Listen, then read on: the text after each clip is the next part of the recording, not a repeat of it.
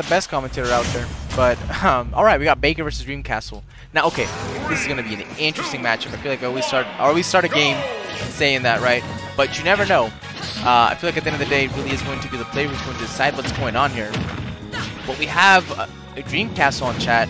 I know earlier we had a lot of DreamCastle lovers on chat. I wonder if they'll hop on again. But here we go. This is how usually what you think you're going to see what's going to happen.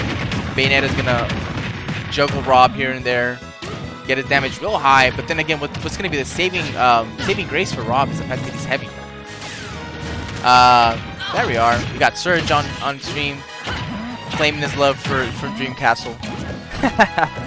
Throwing the support. I love it. You love to see it. Oh, you're not dead yet. But it's exactly what I'm talking about. This is probably what we're going to see throughout the match. We're going to see Bayonetta being able to get some early on percentage. But, man, again, I'm saying this man looks like a tank, and he's built like a tank. He's not dead. What a disrespect.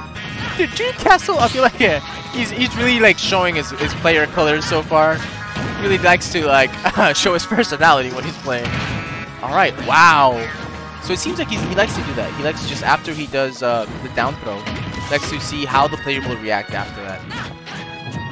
Ooh, good parry coming out from DreamCastle. Alright, so now 182. Are you dead? You're probably dead here. Yeah, there we go. Good old Bayonetta jab. It seems like, I remember from the past history, Baker was able to get, wow.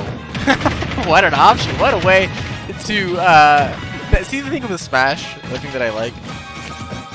Players don't talk to each other in the game, but you could really see through the interactions that they're having. Like, you could really say, like, they're saying things. And it's really funny to, like, read, you're dead? No way you're dead. Going back to what I was saying. You can really see what the players are saying throughout what they're doing. It really is, I guess, a game of silence. That's the best way I can say it. But going back to focusing into the game, Baker, unrelenting, applying pressure, deciding to, you know what, you're not going to be able to breathe. Oh, I've never heard that voice line before, actually. That's the first time I heard that. Can someone translate what that means? I'd love to know. But here we are. Wow! DreamCastle just waited. Apparently Baker was trying to bait something out there. Unable to get anything yet. Okay. Wow, the gyro just flew out. Bayonetta got hit within. That thing just bounced out of here. He's like, I had nothing to do with this. What a good backer. What a good backer coming out from Baker. First game going to him. So, okay. Let's give it an analysis of what's going on here, right? Like I said, the game played out just as I expected. We have Bayonetta doing some good combos, getting some early kills, because to be honest, that's going to be the way for Bayonetta to kill. You really want to get rid of Rob as soon as possible, because the longer you're going to drag this, you really have to get really creative with the way that you're going to get the kills.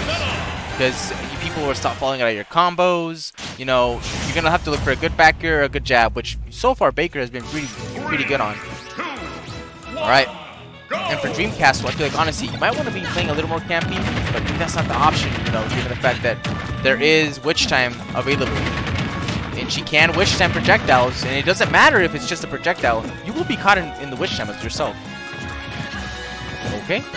Alright. Wow, just one single side beat coming from Bayonetta, not able to go for the second one, or decided not to.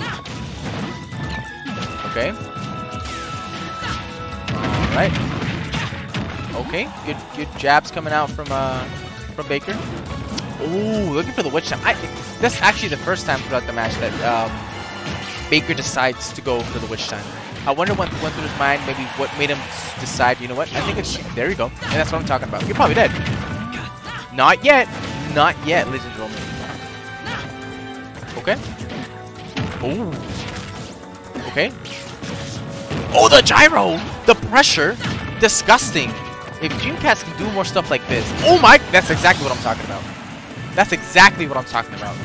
Something like that could really, like, that's what I'm, and if we look at the percentage, again, that's what I was saying. 162% on, wow, what a reaction from Baker. This man was high percentage and Baker able to respond immediately, able to get the stock out of the bat. Okay, here we are. Baker, oh, the lag. That has very high lag once you fall back on stage. Forward smash. What an aggressive option. Something that first time I believe out of this entire match with both of these players. First time that I see a forward smash coming out from Baker. Okay. All right. Not able to get the kill. But got a good escalator going on. Ladder combo. English. I gotta love it. All right. Ooh. Okay, we got the guns out. DreamCastle decided to just, you know, I'm gonna chill in the air. Looking for something maybe coming out from Baker. Wow. What the brain games. It's one thing I will notice. DreamCastle seems to be a very like mental player. He likes to play with the player at a mental level. Like I'm saying, like portray messages and say things to the player without saying anything at all. Really, it seems like Witch Time didn't activate once he hit the gyro. Gyro in hand, denying entry. Oh, and right off the bat, Baker adapting, knowing that you can. Second time she says that. I'm actually surprised. I haven't heard that before. Wow, what a read. He knew he was gonna fall there, and he just replied immediately after that. Okay. 0 to 0%. You know what? This is definitely doable, and I'd love to see more of these players play.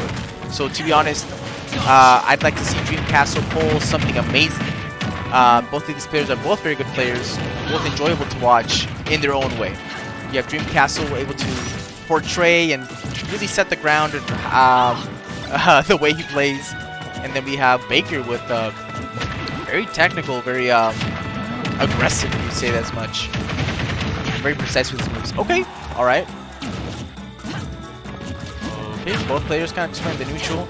Again, Baker choosing the aggressive option, deciding to be the initiator, you could call it, within the matchup. Which timing the gyro and not working. This is the second time that happens, ladies and gentlemen. Gyro up in the air.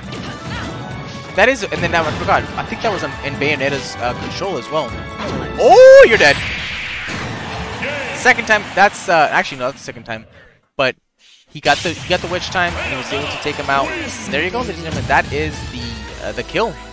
Baker able to move on